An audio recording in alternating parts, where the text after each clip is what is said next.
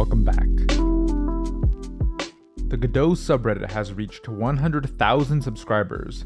To celebrate this momentous milestone, the Godot devs are hosting an official Q&A with the community on the subreddit.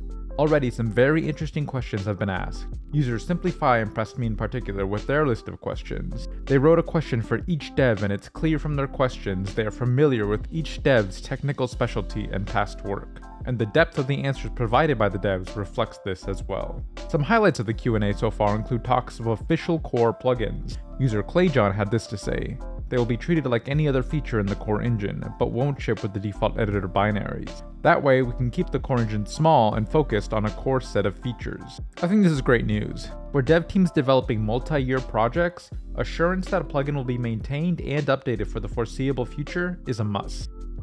One question that interested me in particular was an official paid asset store.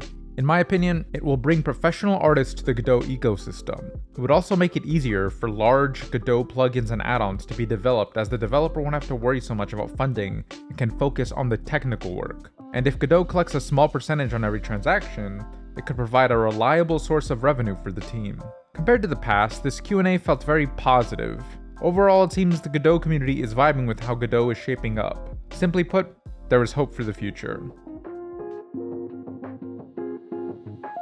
LearnGodot.com is offering its first course, Learn Programming in the Godot Engine. In this course, you will learn the fundamentals of programming in the Godot engine. Everything will be taught as you go. Use coupon code KAIJU for 10% off your first order.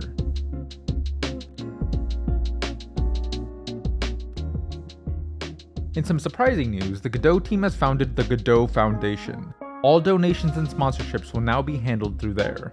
Previously, Godot's business affairs were handled by the Software Freedom Conservancy, or SFC, a New York-based charity organization with a strong focus on open source projects. Back in 2014, the Godot founders signed a fiscal sponsorship agreement with the SFC, allowing them to receive donations on behalf of the Godot project.